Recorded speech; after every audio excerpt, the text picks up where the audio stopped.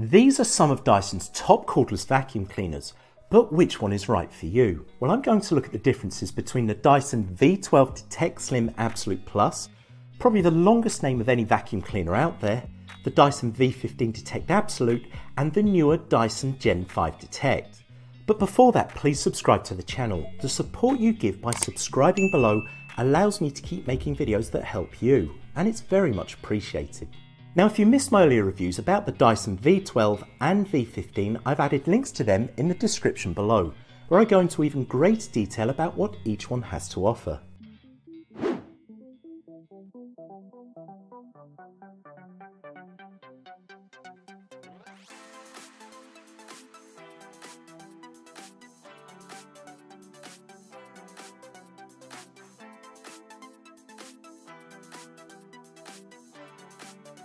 Aesthetically, all three vacuum cleaners look similar, with the V12 being the lightest and smallest of the three.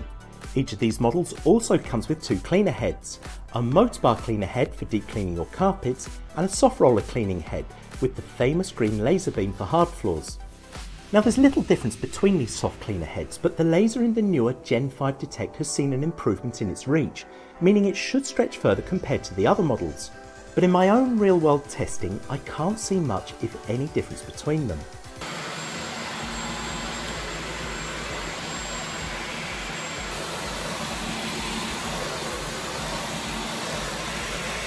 If you haven't seen it before, then the aim of the laser beam is to highlight microscopic dust and dirt particles that ordinarily you might not see.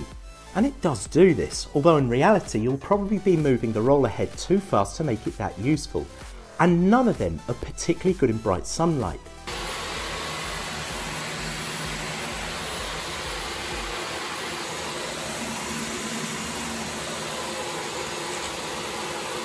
The motor bar cleaner head can be used on almost any floor type, but it's particularly good on carpets and rugs, and has built-in anti-tangle technology, which works pretty well, as I've had no tangle issues with any of them. The Gen5detect and V15 has a plus, middle and minus button on the front of their motor heads, allowing you to further increase or decrease the cleaner's suction. All three models come with attachments. The Dyson V12 Detect Slim Absolute Plus has 8 attachments, the Dyson V15 Detect Absolute has 7 attachments, and the newer Gen5detect has 6 attachments, one of which is a new built-in dusting and crevice tool which neither the V12 nor V15 had. This built-in tool means you no longer need it as a separate attachment, making it surprisingly easy to use, and therefore useful. That said, the V12 and V15 still have a dusting and crevice tool, but they're not built in, meaning you'll have to attach them to the wand.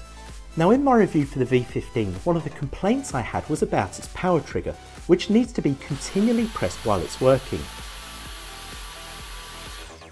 It's not terrible, but after using it for a while, even my finger begins to feel uncomfortable. Pleasingly though, Dyson removed this problem in the V12 by replacing it with a much more practical power button.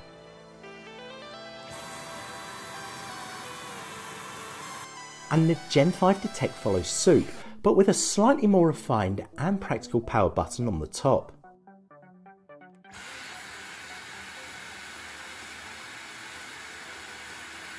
All three vacuum cleaners come with an LCD display on the top, showing you in real time what they're picking up, and it's fascinating to see.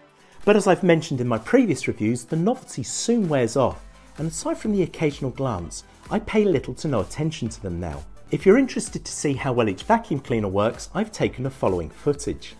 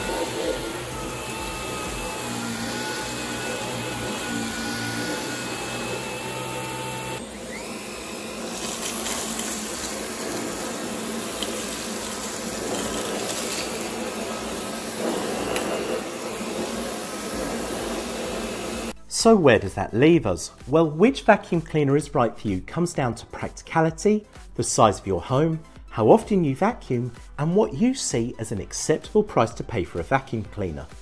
At £560, the V12 is the cheapest of the three vacuum cleaners and the lightest, weighing 2.4 kilograms. It has the smallest bin with a capacity of 0.35 litres, and it's the least powerful of the three, providing 150 air watts of power. It also has a battery life of around 60 minutes. The V15 costs £700 and it's heavier than the V12, weighing just over 3 kilograms. It has a larger bin with a capacity of 0.77 litres and it's more powerful, providing 230 air watts of power with the same battery life of 60 minutes too. The newer Gen5detect costs an eye-watering £850. It's also the heaviest of the vacuum cleaners, weighing 3.5 kilograms. Its bin is the same size as the V15 and it provides an incredible 262 air watts of power with a battery life that's been increased to 70 minutes. This means the V12 is the easiest to pick up and use on a regular basis, although you will need to empty its bin more often compared to the other two, and the inclusion of a power button makes it comfortable to use over longer periods. The V15 is more powerful than the V12 and holds more dirt in its bin, but its additional weight combined with the need to keep the power trigger pressed all the time makes it more uncomfortable to use over long periods. The Gen5detect is the most powerful of the three vacuum cleaners, making cleaning your home that much quicker. But weighing in at just over 1 kilogram more than the V12, it's not the easiest to pick up and use, although the inclusion of a power button is a welcome sight. So which should you get? Well, as the old saying goes, pay your money, take your choice, as which one is right for you will depend on your own circumstances.